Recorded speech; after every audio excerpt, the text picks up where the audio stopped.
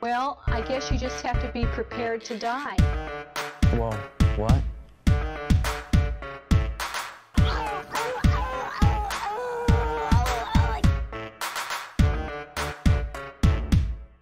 Pay attention. Get off your cell phones. Pay attention.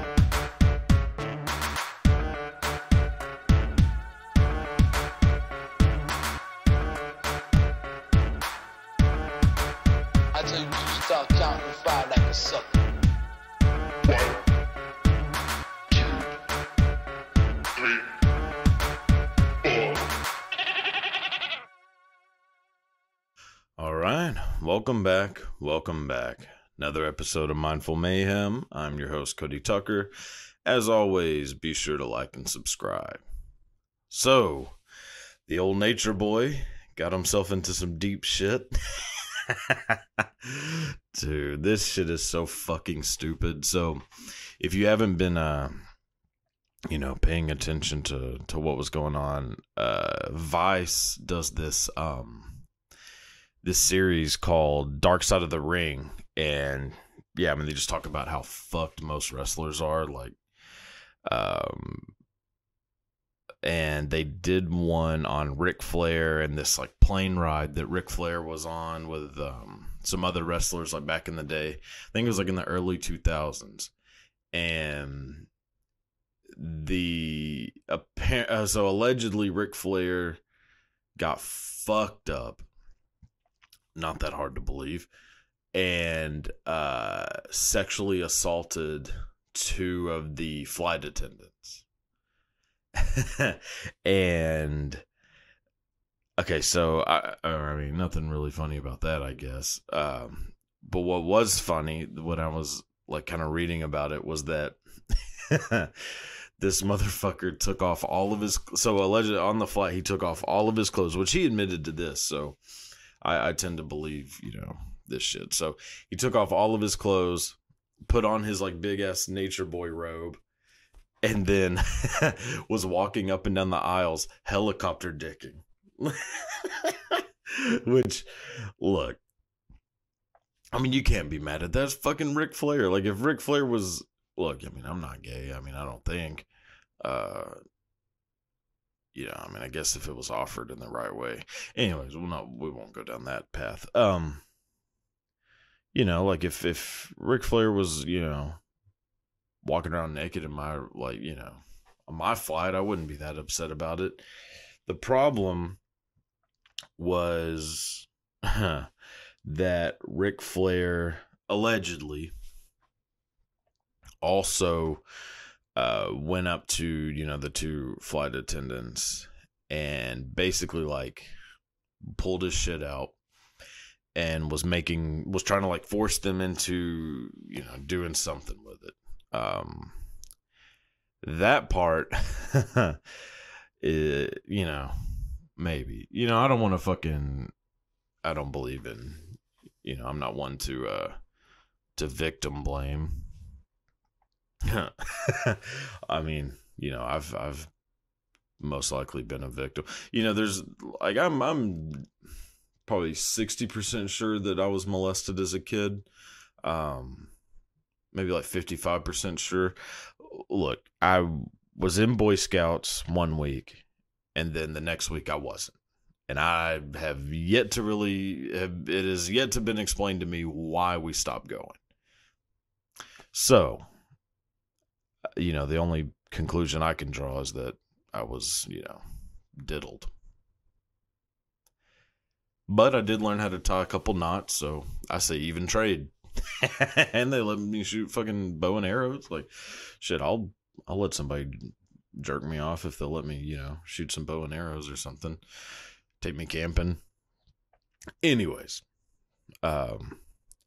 so I have, look, and maybe Ric Flair did, assault these women. There are worse things that could happen to you than having the fucking nature boy say, hey, would you want to touch this dick? Woo! Like, I mean, it's probably a pretty handsome little piece on him. I mean, his pubes probably are, bright blonde, feathered, pressed pubes. His dick's probably a little reddish. Could be worse. I mean, fuck, look, again, I'm not gay, as far as I know. But if I was on a flight and I look over and I just see, a big old bright set of blonde pubes and Ric Flair's piece hanging on my shoulder like a parrot, I'm not going to be that fucking mad. It could be way worse. It could be fucking Mick Foley doing that shit to you. I can get these fuckers, making a documentary about that shit, having Mick Foley's fucking greasy, crusty dick hanging on you. I mean, or it could be fucking Hulk Hogan. From everything I've heard, he has a small piece, and that's, he's a huge dick with a small penis. He's also not a fan of black people, so, Well, it's not that Hulk Hogan's not a fan of black people. He just doesn't want his daughter dating black people. Yeah, well. What's funny is that, like, that whole thing was, like, Hulk Hogan saying that, like, oh, I don't want my daughter dating. Well, he used a racial slur that I don't think people have used in 90 years. I'm not going to use it because I don't really know exactly how offensive it is. I assume it's pretty offensive because people were pretty pissed off. But it's such an old racial slur that, like, I don't even know if most people would even know that it's a racial slur. They just knew it in context. It's, I don't want to say it. So, anyway, you can look it up and find out. But, he was saying, like, oh, I don't want my daughter dating and then use that slur. Well, the that he was talking about was fucking Jamie Foxx. Like, look, okay, I've grown up with some racist human beings, mostly relatives, mostly from one side of my family. I've heard all kinds of shit, but I guarantee you, not a single person in my family would be upset if one of their daughters was dating Jamie Foxx. Now, at first, they'd be like, whoa. Who the fuck? What's fucking going on? He's like, oh, don't worry, he's got an Oscar. Oh, okay. Like, it's fucking Jamie Foxx. He has a goddamn Academy Award. I think he has Grammys. Like, the dude's doing all right. He's not fucking, Daquan that just got let out. Like, it's goddamn Jamie Foxx, and Hulk Hogan is that hell-bent on making sure that his daughter doesn't date a black dude that he doesn't even want her dating Jamie Foxx. God damn. Jamie Foxx is like, I mean, that's, grade A black dude. I mean, Obama would be the only better option. It goes Obama, Jamie Foxx, Will Smith,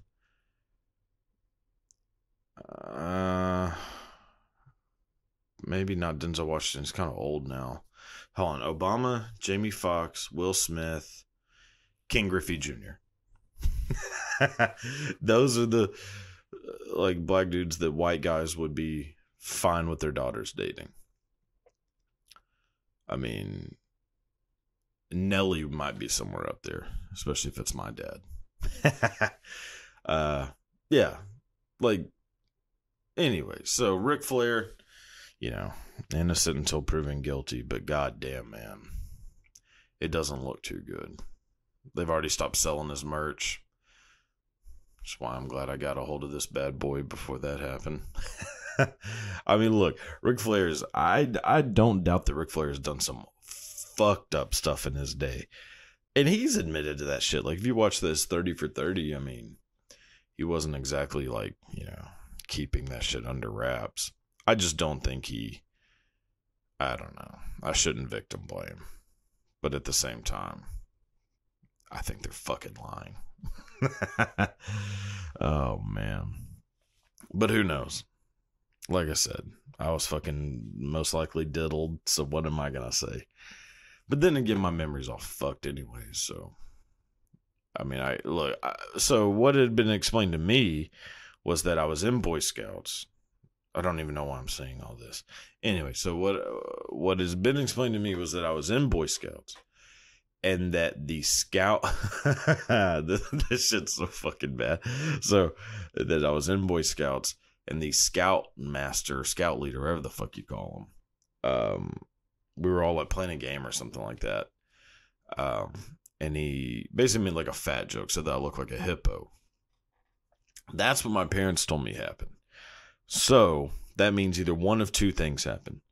Either that is really what happened, that the scout dude called me a hippo, which I'll say, I don't know, that's pretty funny. Like, I wouldn't be that upset. I don't remember him saying any of that, but I wouldn't have been that upset. So either he called me a hippo, or I was molested and my parents wanted to hide that from me, but they still needed to make up an excuse as to why we left. So whenever I was inquiring, hey, why didn't I ever like stay with Boy Scouts? They just made something up on the spot, and what they made up was that he said you are fat like a fucking hippo. Which in that case means that my parents think I'm fat like a fucking hippo, which you know, it's their fucking fault anyways. I mean, if they weren't feeding me goddamn pizza and ice cream all the time, then, and fucking hamburger helper, I'd probably be all right. But, so neither one of those options are really that great. I mean, because option B, I was molested and my parents think I'm fat. So, but that does kind of seem to be more likely. God damn. Oh, speaking of, so I probably shouldn't even be saying this like publicly, but I mean, publicly, it's fucking, yeah, all 20 of you are gonna now know this. So I have a terrible fear of an animal, a particular animal, the fucking grasshopper. If anybody, I mean, anybody that knows me knows that I'm, like, it's a legitimate, like, petrifying fear of grasshoppers. I don't know why. I've thought about it 1,000 times. Like, where the fuck does this come from? Like, why am I afraid of grasshoppers? Was I, you know, assaulted by one as a kid? I don't really remember. I can only remember being afraid of grasshoppers. I can remember my neighbor and my brother like chasing me with grasshoppers and being afraid, but I must have already been afraid, or else, you know, why pick that one bug to chase me with when there's, you know, a million other ones, but the one that fucked with me was grasshoppers. So it must have already been known that I was afraid of grasshoppers. So there's that.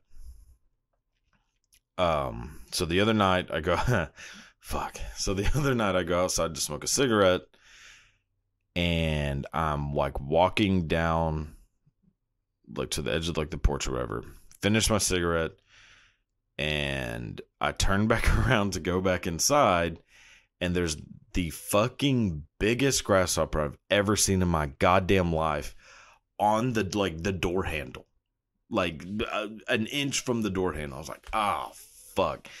And it was like, I don't know, I can't remember what time it was, probably like 10 o'clock or something like that. And I was like ready to try to go to sleep. So I thought, all right, I'm just going to go out into my truck and and sleep in my truck. I'm telling you, this fear is like legitimate. I used to there were times where I've called into work, like whenever, like an old job, like I called into work one time because there was a grasshopper on my like truck's like door handle. Like I mean, it's a legitimate fucking fear. And so I walk over the porch, see this fucker, and I'm like, oh, God damn it. So then I go look, and I'm like, all right, I guess I'll just sleep in my truck. Don't have my keys. So I'm like, oh, shit. I like left everything inside because I was like just coming outside for 5 minutes to smoke a cigarette. So then I'm seeing this grasshopper, I'm thinking, all right, how do I fucking get rid of it? Like, what do I do? So I start grabbing like little like I don't know, these little like wood chip like things and start throwing them at the door. Just shoom, shoom, shoom. And I'm missing widely, like, whew, whew, whew. And this fucker's not even doing anything. It just every once in a while he'll kind of go, ugh. God damn, with his like backwards fucking knees. Shit. So I'm striking out big time on that. Then I take my socks off and I throw my socks at it. And I hit pretty damn close to it. And it still doesn't do anything. It's like, oh, this fucker's going to be here for the long run. So then I go out and I just walk around the yard for like 30 minutes. And then every couple minutes, I'm like walking back looking. And I see it's like barely even moving. Like this fucker's like just going up like inches at a time, like up towards this like little light. I'm like, oh, fuck, man, this thing is going to be here forever. Like, I'm just going to have to walk around all night, like in the yard. So I then am like, all right, let me go back and look. And this has been like 30 to 40 minutes. So like, all right, I'm going to go look at it and see where it's at. And as I'm like kind of coming up to the like front of the house, I like don't see it. Now, here's where, oh, this is pretty fucking embarrassing. Here's the security camera footage of me walking up to the door to look to see if this grasshopper is still there. I mean, remember this. It's a fucking, look, I know that it's bullshit that I'm afraid of these things. It's a fucking grasshopper. This thing is, I mean, and I say it's huge. It was about that big. It's still pretty goddamn big, but like, it's not like it was a goddamn bear or a lion. Like, I swear to God, and I've said this multiple times, I would have been in that situation. I would have been less afraid if there was a goddamn Kodiak bear sitting on our porch as opposed to that grasshopper. I would have been less afraid of that, or a lion. There could have been a fully grown ghost in the darkness, fucking killer man-eating lion on our porch, and I would have been less afraid than seeing that fucking grasshopper.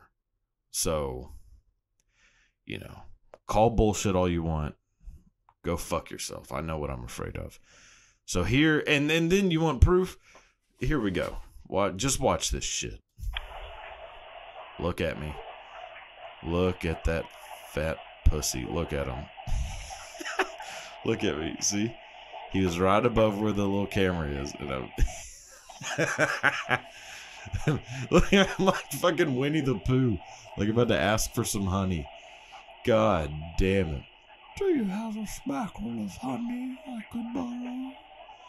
Like, look at that shit. Okay, so, god damn, that's embarrassing. My face is getting hot. But, you know, for the laugh. Oh yeah, also the grasshopper wasn't there anymore. So, and probably hadn't been there for like 30 minutes. I'm now, whenever I think back on it, I think I might have scared it away with my second sock throw. Yeah, I just didn't know for sure. And that's not something you fuck around with. So, yeah, yeah, I'm very embarrassed right now, but, you know, yeah, you really, damn, I didn't realize I was that fat too. It's really, you want to figure out like really what you look like, get scared. Cause you know, I'm sucking in like 90% of the time, trying to like kind of hide a little bit of it, you know, like doing that kind of shit. Yeah, but when you're afraid of something, when you're like scared, you're not doing that kind of shit. You're fucking, like I was letting that shit sag down. Oh God. Yeah, I gotta lose some fucking weight. I mean, look. It's just, I don't know where like, what happened to me as a kid. Maybe like a neighbor shoved a grasshopper up my ass or something when I was a kid. Who knows? All I know is that shit scared the fuck out of me. And those, well, fuck them. God damn. You're welcome for, let me show you that shit. And there's so much shit that I should have been afraid of, like as a kid. Like as a kid, fucking our goddamn, like the street I lived on as a kid,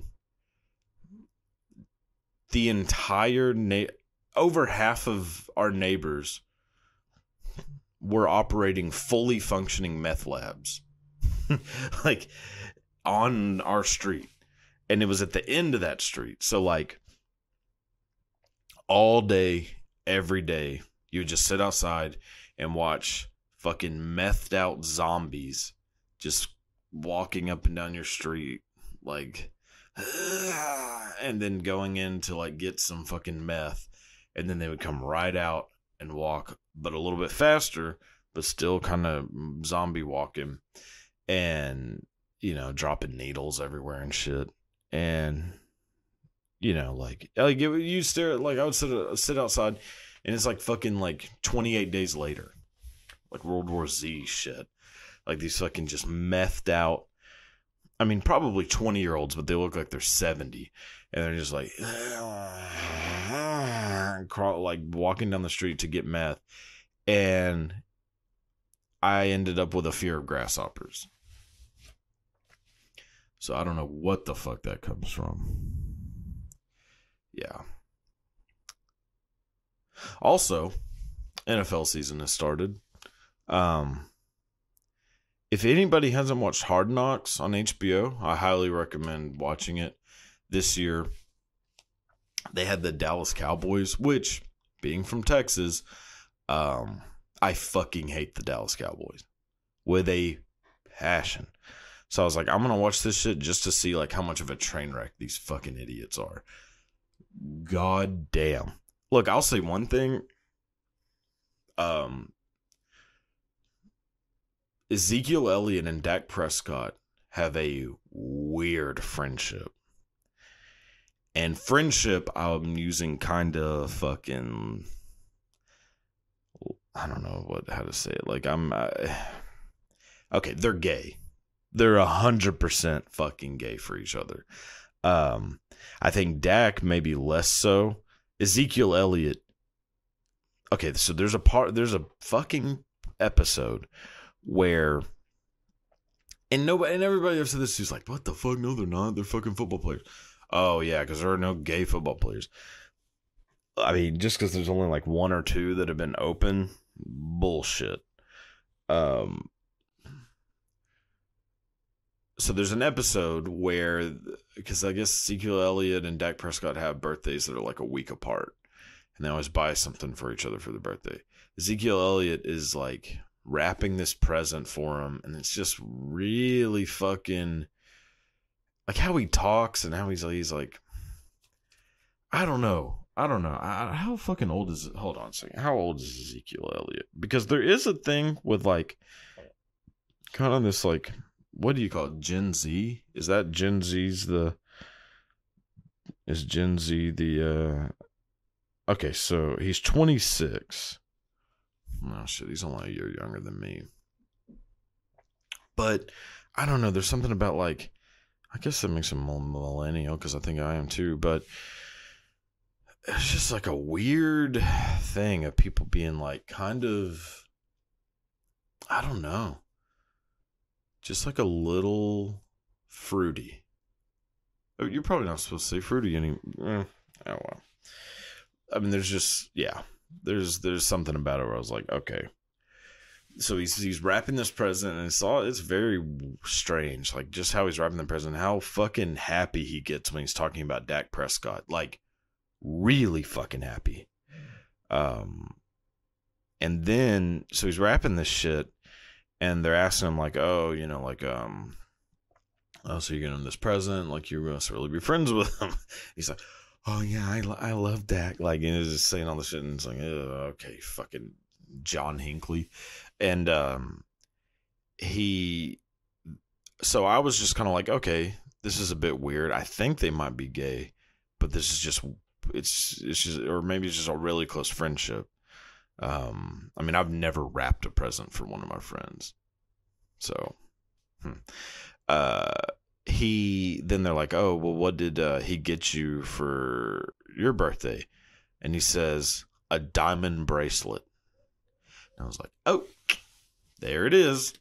That's the fucking, there it is. The goddamn magic bullet, fucking, what do you call it? Red herring, rosebud. Yeah, that was it. I was like, oh, fuck. Like, he bought him fucking jewelry. And not like a necklace, you know, with like a big number 21 on it or something. Like, a fucking, also, I mean, calling it a bracelet, that's fucking weird. Look, I don't know. Maybe like in my head, maybe I'm just not progressive enough. But I would never buy one of my like guy friends a fucking diamond bracelet. A diamond anything. Or a bracelet anything. Let alone a diamond bracelet. And then, like, I wouldn't be that happy wrapping a present for fucking anybody. I mean, I just put that shit in a fucking little, like, Christmas bag. And say, here, look, you just should watch it. And you'd see exactly what I'm talking about. He also, there's a lot of videos of him, like, when Dak is walking by, you know, they give each other, like, a little pat on the ass, which I always thought was kind of strange, but it's not, I mean, it's not really that big of a deal. But, it's, you know, normally it's just like a little no look, just like, yep, good game, good game.